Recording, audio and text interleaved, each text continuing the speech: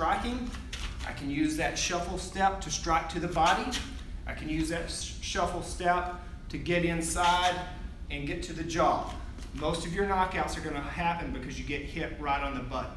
We'll cover that in a separate video though, on areas to strike, the vulnerable parts of the body.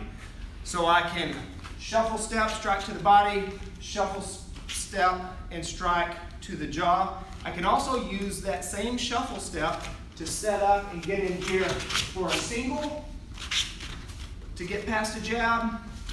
I can get in here and get a double, or transition to the back.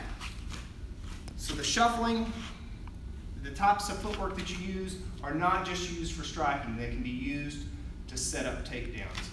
So if the stances don't match up here, I would have to C-step to get into the legs and transition to my takedowns.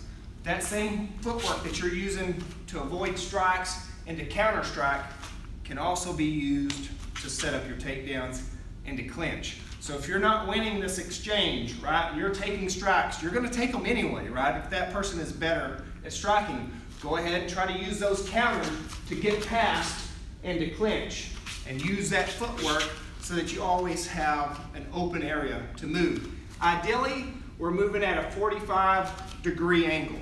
So if this makes a hard right angle here, I want to move off to a 45 when I circle around somebody.